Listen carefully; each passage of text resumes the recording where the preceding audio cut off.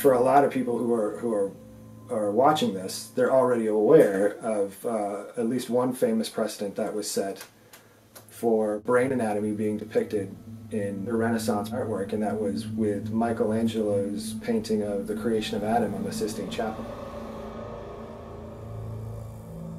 So the precedent was set in the October 10th, 1990 issue of the Journal of American Medical Association, when Dr. Frank Mershberger had an article published in which he presented a theory that Micheal Angelo had depicted a brain in his painting of the creation of Adam on the ceiling of the Sistine Chapel. And he made a pretty obvious observation that when you look at the figure of God in that painting and all the figures that surround him and the forms that surround him, that you're looking at a sagittal cross-section of the brain. Mershberger's paper demonstrates a direct correlation in both the external form and at the same time the sagittal or cross-sectional view of the human brain.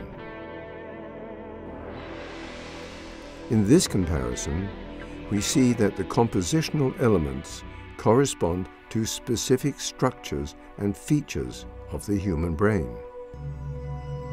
The first correspondence we see is from the main axes. In this comparison, the plane of the cerebrum is indicated in the composition.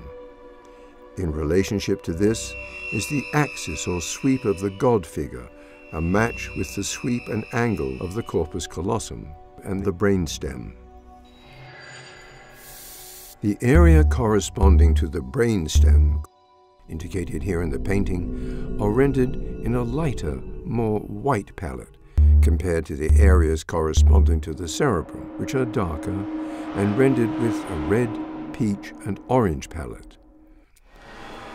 This is the sulcus or fissure, or space between the parietal lobe and the occipital lobe. In the corresponding area of the painting, the folds of cloth and the arcing posture of the cherubim indicate this same line.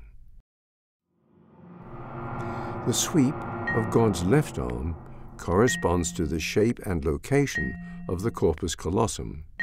The eye line and mouth of Sophia continue the line and reinforce the correspondence. The right leg of the cherubim behind God's right shoulder is similar in shape and location to the front of the singular gyrus. The hard articulation of God's wrist is a clear correspondence to the splenum of the corpus callosum. The left hand is reaching down towards the Son figure in this holy trilogy of Father, Son, and Holy Spirit. This gesture corresponds to the relationship of the corpus callosum to the cerebellum, which the Son figure brilliantly embodies. Another indicator that the Son corresponds to the cerebellum is the placement of the fourth ventricle in the arrangement of God's legs. Notice the distinct triangular shape.